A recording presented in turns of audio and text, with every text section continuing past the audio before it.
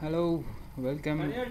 This is team 15 and we are trying to help out in the shopping cart issue, and ignore that your text here, and the person is approaching towards the car, and there's a red button below the basket of the trolley. While pressing that, the trolley lifts up to the desired height you want to. As soon as you take your hand away from the button, this trolley stops lifting. And there is another green button on the handle. On pressing the green button, the conveyor starts moving.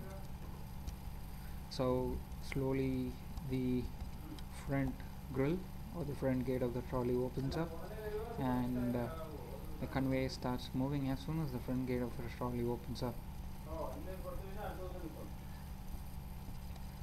The things tend to fall inside, and it's in the boot of the car.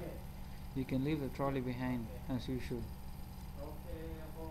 So, in the trolley have designed the mechanism we have come up with the lifting of the trolley is the hydraulic jack mechanism, in which a DC motor is coupled to the oil pump, which has been pumped inside to the base cylinder, and according to that it is working.